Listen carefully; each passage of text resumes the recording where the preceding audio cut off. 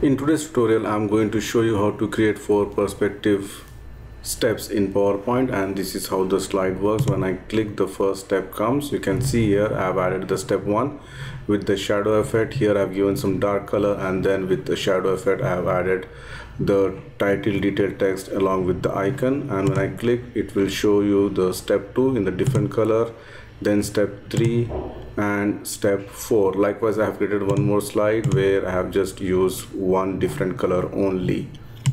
And if you have not subscribed to my channel PowerPoint University, please subscribe it now and make sure to enable the bell notification icon. You can join my Telegram group with help of this link, and if you like to contribute to my channel, you can do it through PayPal or Patreon. The link is provided in the video description section. I have used Office 2019 version to do this. So let's start the tutorial. Add a new slide and change the background to any light gray background. Then go to View, enable the guides, go to Insert, and the orange point, you just drag this inside so it becomes fully curved. Shape outline, make it no outline, and shape fill, you can give any color of your choice. Then go to rotate. I'm going to rotate left 90 degrees. All right, and then just put it here. And if you want, you can just make it more, increase the width or the height also. Then once this is done, I'm going to add one more rectangle, which is I'm going to cover from the top to bottom. You can see here this much size. Shape outline, no outline. Shape fill, I'm going to give some light color. Later on I'm going to give a gradient fill, but before that, let me just select this one, press Ctrl D to duplicate, rotate, and I'm going to make it flip horizontal, reduce the size, and I'm just going to increase it, the height. You can see here something like this, and make sure that it should not be placed exactly, it has to be somewhat up, okay, like this. Then go to Insert, Shapes. I'm going to select one more rectangle, draw the rectangle something like this. You can see here the bottom point and the top point here, which is I've aligned. Shape outline, no outline, and shape fill, you can give any color as of now, and later on we can change it.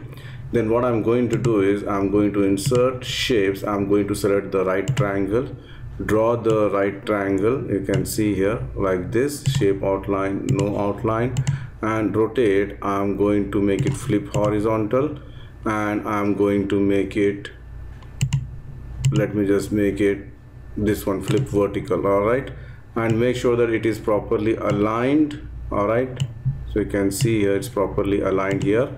And then I'm going to duplicate this by pressing Ctrl D, bring the other side, and I'm going to make it again flip horizontal, and then I'm going to select flip vertical, and again align it properly. Okay, this is very important. Okay, and then this one, it should be touching this point here.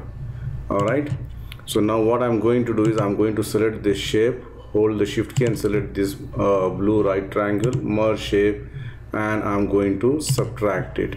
And this also I'm going to select and merge shape, I'm going to subtract it. So I end up getting a shape something like this. And this one you can give some dark color. Okay, so you can go to the format, shape, and I'm going to the properties. The system is somewhat slow today, no idea why it is, but we'll just wait for this. Yeah, right, go to fill, color, and I'm going to more colors, and I'm just increasing the shade something like this. All right, so you can see here it looks something like this. Let me just remove the guides here now. Again, if you want, you can just increase the size also here like this. All right, so once this is done, what I'm going to do is I'm going to add some shadow effect. For that, go to Insert, Shapes, select the rectangle, draw the rectangle, shape outline, no outline, and select gradient fill.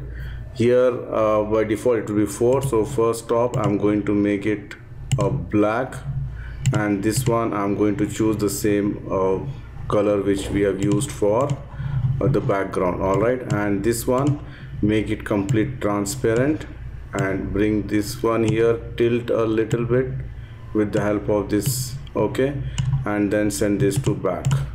So you can see here it looks something like this. All right, and press Ctrl D to duplicate, bring the other size, other side and rotate it. Maybe I can change the direction, you can see here like this, and again tilt somewhat down, increase the size and send this to back. Alright, again if you want somewhat tilt only I'm going to do, and I'm going to place it like this. So you can see here the shadow effect has been created, and this one if you want I can just make it more. Here the position, I'm going to change the position here. Alright, so it looks more realistic. Then go to insert shapes. I'm going to select the oval shape, draw the oval shape by holding the shift key and exactly put it here. Shape outline, no outline, shape fill, make it white, and you can give some shadow effect here. Alright, so with this we have completed the design. Now it's time to add some text.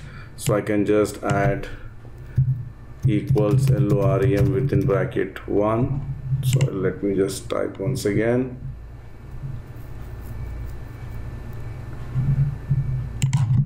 Okay, so it gives me some text. I'm going to delete the long text. I'll make it somewhat short, reduce the size, and if you want you can give a title also here. And I'm going to add one more to the right side where I'm going to say step, make it bold, center align and put it here. And then I'm going to add one more text box where I'm going to say 01, center align, make it bold, increase the size, you can see here, and then just put it here. Then these things I can just select and I can align it properly. And if you're using the latest version of PowerPoint, you can add some icons also. So now it's easy. I'm going to select all, hold the Control Shift key together and then just drag it. This is my second, my third, and this is the fourth, right? So this is my second step, this is my third step, and this is the fourth step. Now depending on your requirement you can just change the color as you like, and I'm going to select all and I'm going to move it somewhat up. So you can see here you can either make it one color or you can just go and give some different color combination. You can see here like this, and for this I'm going to give somewhat darker color like this. Alright, and the last thing, if you want to do some animation you can just do the animation. So for that you need to group this. Let me just group this. Alright, press Ctrl G to group it. I can just do like this also, Ctrl G to group it, and this side also I'm going to group it. Ctrl G, just group one by one, and then here also the last one, group it. Let me just go to the animations, close the format shape, enable the animation pane, and here I'm going to give a wipe effect. This wipe effect I can just make it from right, and this also I'm going to give the wipe effect. It's taking some time today, something wrong with the PC I believe.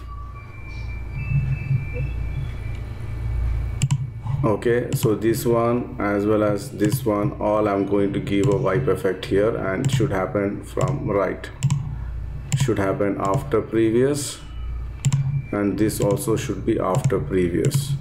So if I play, it comes like this, you can see here. So same animation effect you can add it to the rest of the options.